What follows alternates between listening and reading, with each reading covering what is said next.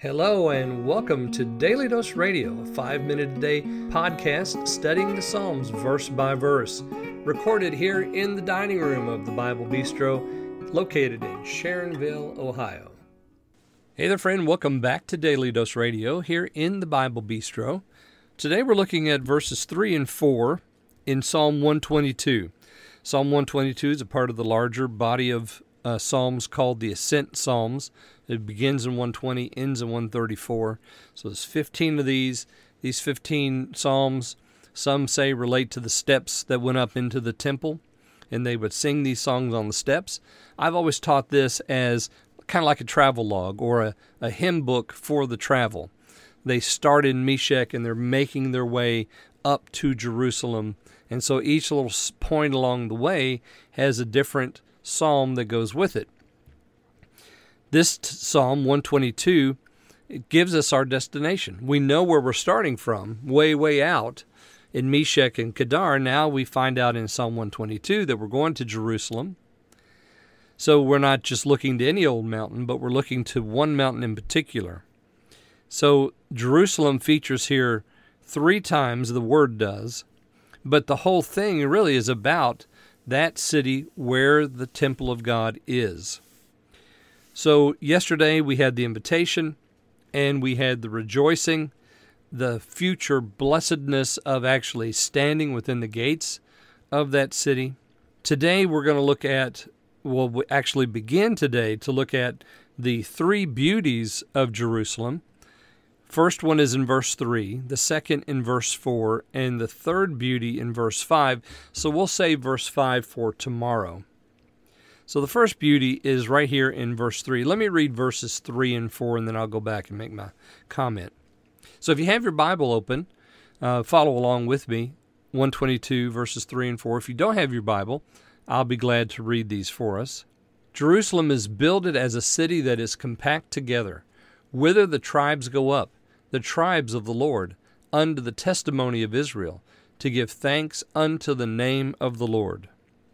The very first beauty of Jerusalem is its unity.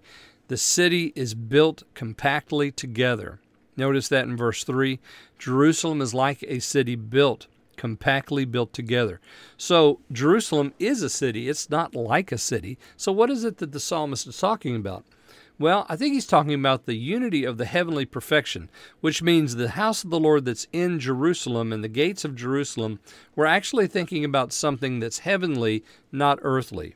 So the city is built the Jerusalem is like a city built compactly together. And we can't really say that we're talking about the city itself, the physical city, because in that city there's always been division, there's always been sin, there's always been unrighteousness. There's always been hypocrisy. So there's no unity there in the city, the physical city, and even today, the city of Jerusalem is greatly divided amongst who knows how many sects and non-religious people and people who are contrary to the religion of God altogether. So we're not talking about the physical city, but we're talking about something else, the heavenly city. And in that city, where the church resides, there is unity and perfection. So that's the first beauty of the city of Jerusalem. The second is whither the tribes go up, the tribes of the Lord, under the testimony of Israel. Okay, so we're reading this as a travel log. What are we doing? Well, we're going up, aren't we? Yeah, we're experiencing the going up as we sing and read this psalm. So here we have the destination of the gospel message. The tribes of the Lord are going up. And who are the tribes of the Lord? All of his elect, of Israel and of the church. All of us are going up into that heavenly Jerusalem.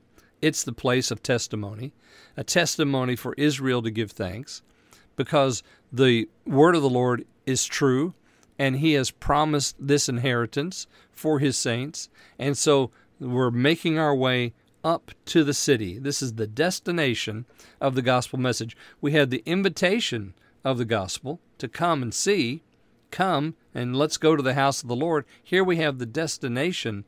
It's not really a city, it's more of a heavenly destination where the church abides triumphant forever.